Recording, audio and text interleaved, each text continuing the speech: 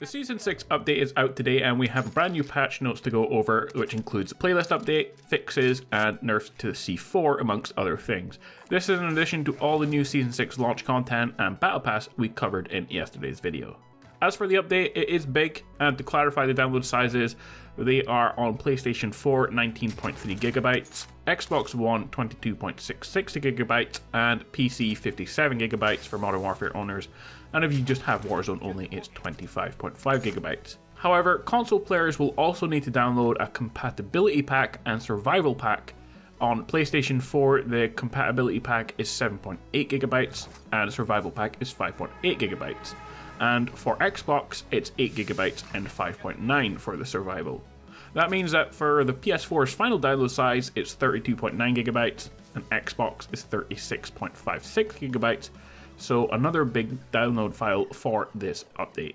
First, I know many of you hate videos that stretch out the info just to reach 10 minutes. I never make a video longer than is necessary, but my views take a big hit because of it. It will really help me out then if you like, comment, and share wherever you can. And most importantly, watch the entire video to help fight the pesky YouTube bots. Thanks guys. Let's jump into it then, and we'll start with the playlist changes. To Modern Warfare, Ground War featuring the new map has been added. Gunfight Blueprint camos. Face Off is in the station, one of the new maps again. Kill Streak confirmed, and the Season 6 Mosh Pit. And the playlist includes the other two remaining maps, Broadcast and Maelster Tank Factory. All four new maps then are playable in the update. Warzone, we are quads, trios, duos, and solos, and we have plunder trios, and the new Armoured Royale quads has also been added to the game. For patch notes, we'll start with Warzone. Fixed a collision issue in the south corner of the stadium, fixed for an issue where a fence with a white tarp over it near the hospital was allowing players to see through it on one side. Fixed an issue where on occasion the train would appear as a white placeholder icon on the map. Implemented fixes to help properly track Warzone wins. Fixed a bug where players were unable to damage enemies with gunfire while on an ascender. If a player has their minimap set to not rotate, they will see inaccurate pings on the heartbeat sensor, and that has been fixed. Fixed for a rare issue where the train supply boxes could vanish during longer rounds. To weapons, and this is where the major changes really are for these patch notes. C4, a slight delay when performing a quick detonation has been added. A beep will now play it when a quick detonation is triggered. Also, they've reduced the throw initial velocity by 30%. So C4 has been nerfed. Personally, I didn't really have any issues with C4 being overpowered, but they have changed it.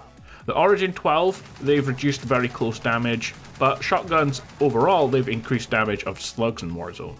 To the Fin LMG, they've added a description in the gunsmith telling players that the XRK chainsaw attachment doesn't allow for weapon mounting of the gun.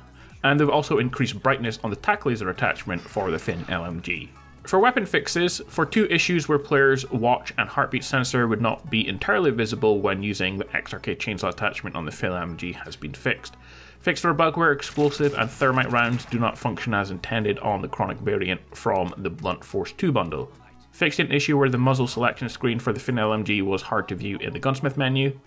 Fixed an issue where the player's left hand would not properly grip the weapon when the 23-inch Romanian barrel is equipped on the AK. And lastly, fixed a few bugs where the prone hipfire view model positioning was not appearing as intended and could disappear in certain circumstances. To general fixes, fix for a bug where after reviving a teammate in survival, there will be a 5-second delay before the user is able to use their weapon again. Fix for an issue where players could obtain unlimited stopping power rounds. Fix for an issue where the defending player had a long respawn timer after the HQ was taken back, and all players were dead while in headquarters match. And fix for an issue where it was possible to put a Molotov or grenade into a planted bomb, causing it to kill the defusing player. Lastly, a couple of PC changes. The NVIDIA Reflex is now available in Call of Duty Modern Warfare, including Warzone, and will deliver latency improvements in GPU-intensive gaming scenarios on the GeForce GTX 900 and higher graphic cards. Plus, as always, improved stability and performance. But guys, that is it for this one. All the patch notes in the Season 6 update, and of course all the changes that were added in Season 6, like the new maps and the new Battle Pass. And all this goes live later today at 11 PM Pacific time, which is 7 AM in the UK. Tomorrow morning. Leave a comment down below and like and subscribe for more Warzone updates, and I will see you guys next time.